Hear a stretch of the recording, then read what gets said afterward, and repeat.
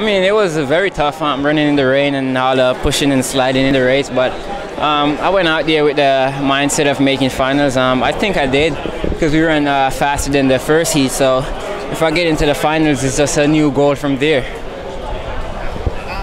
Overall, the way you're coaching and the way you finish, do you think you do what you want to do? I mean, one of the things that my coach asked me to do is just treat it like it's a final.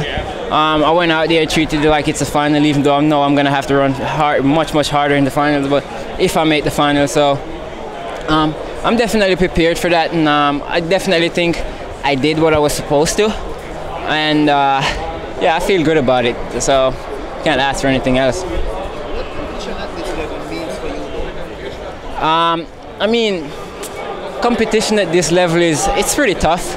So that means I'm just gonna have to get tough as well, and even tougher if I want to beat these guys. So that's what I'm gonna work on next year. I mean, this last year and this year is just a learning curve for me, and I've learned a lot in the 2 years being professional, and I'm just looking forward to learning more and just improving a lot more as well. And the program you're in, you believe that can take it to where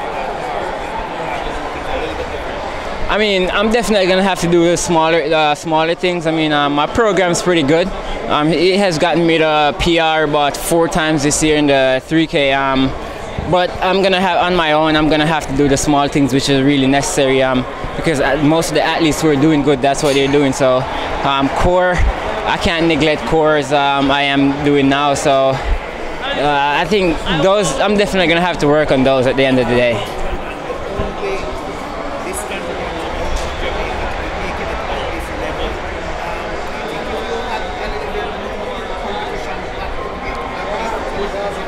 I definitely think it would have, but I'm not gonna complain about that because it's just the rules. And once there's another competitor in even my trials in my race, I just have to go against the competitor because it would be unfair for him. So if I had been training a lot more instead of going to trial, who knows? Who knows? Maybe I could have done a lot better here. But I'm still satisfied with the way I competed here, so I'm not very worried about that.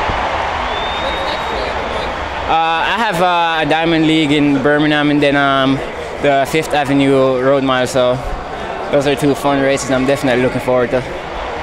Antoinette Perkins, Ricardo Williams, Owen Lewis, Sudani Reed, DeAndre Kamek and Phil Williams, James Simpson.